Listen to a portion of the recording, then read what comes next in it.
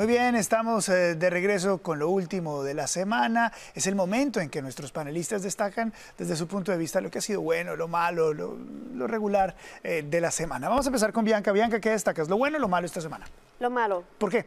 Porque aunque se puede creer que quizás es inherentemente bueno que hayamos escuchado los testimonios de dos agentes que trabajan para el IRS, los detalles son los que verdaderamente importan, y el hecho que están demostrando que estas agencias federales han estado trabajando activamente por años para quizás favorecer de cierta manera a la administración de Joe Biden o a la familia de Joe Biden, y eso es lo malo, eso es lo inherentemente malo, lo preocupante, porque estamos viendo más evidencia salir a la luz poco a poco de cómo las agencias quizás están pues corrompidas, están corruptas, llenas de personas que no están trabajando para el bien común, que no están interesados en buscar la verdad o la verdadera justicia, sino que están buscando proteger a ciertas personas. No, ¿para qué? No sé, quizás es porque Joe Biden tiene alguna información demasiada importante, demasiada controversial en contra de estas personas, que no se atreven a irse en contra de él. Yo creo que eso es la conclusión o la teoría más grande que tengo, porque es que me parece increíble que tengamos tantas personas dentro de nuestras agencias que estén todos los días, parece ser, trabajando para protegerlo a él y a su hijo Hunter Biden. Heidi, ¿quieres comentar algo sobre esto?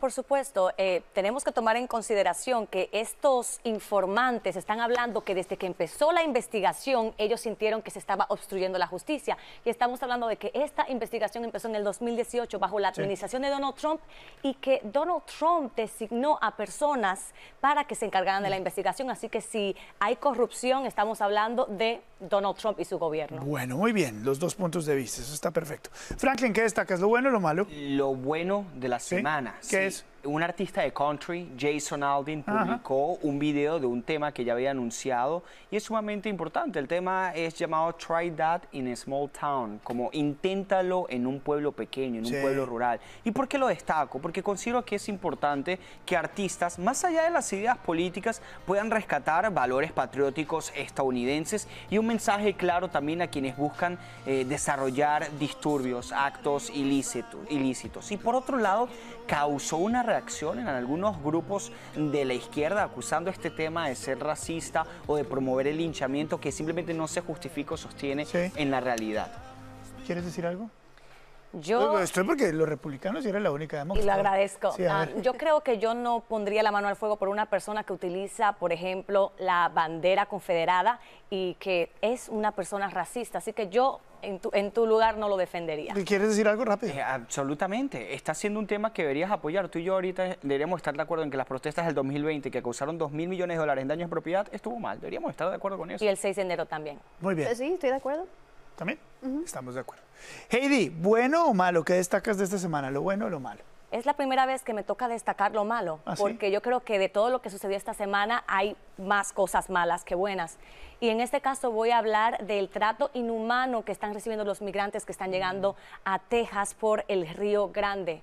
Creo que esta semana nos enteramos que el gobernador Abbot básicamente autorizó o les pidió a las personas que están básicamente viendo, las personas que están llegando a través del río, que devolvieran a los migrantes que están llegando ilegalmente, pero estos migrantes estaban llegando con niños, y vimos un caso de una niña de 4 años que estaba desmayada, a la cual la enviaron a que se regresara, y a un niño que se le había partido la pierna, que también lo enviaron para que se regresara, y esto va en directa violación de los derechos humanos, del derecho internacional y de las leyes de los Estados Unidos, que establecen que cuando los niños vienen a pedir asilo se les tiene que ayudar. Y me parece que esto va mucho más allá de un partido político. Si eres republicano, si eres demócrata, los niños tienen que ser protegidos, y me parece inhumano que porque un gobernador haya dado una orden, los guardias fronterizos estén acatándolas y tratando a estos niños de una manera Franklin, ¿quieres decir algo? Sí, sin duda alguna, algo muy importante que aclarar. La supuesta orden del gobernador no está confirmada. Hay una carta por parte de una persona involucrada que dice que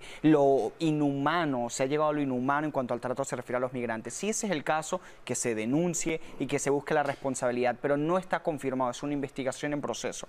Actualmente muchos migrantes están falleciendo, es cierto. De hecho, bajo la administración Biden se duplica casi el número de migrantes que intentan venir a los Estados Unidos y fallecen, que con respecto a la administración de Donald Trump son números preocupantes y que por supuesto hay que atender, pero esta denuncia no está confirmada, una investigación en proceso y de ser cierta sería muy grave, pero no está confirmado. ¿Quieres decir algo?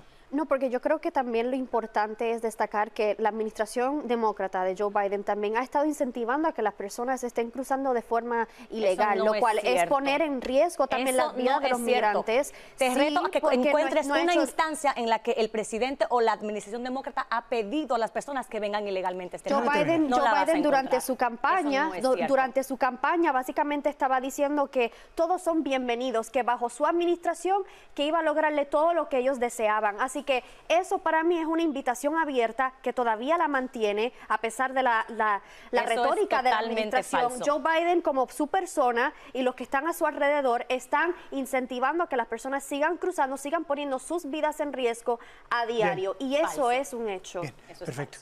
Nos vemos la próxima semana. Vamos a tener mucho más que debatir. A todos muchas gracias por estar esta noche. Gracias. Nos vemos la próxima semana.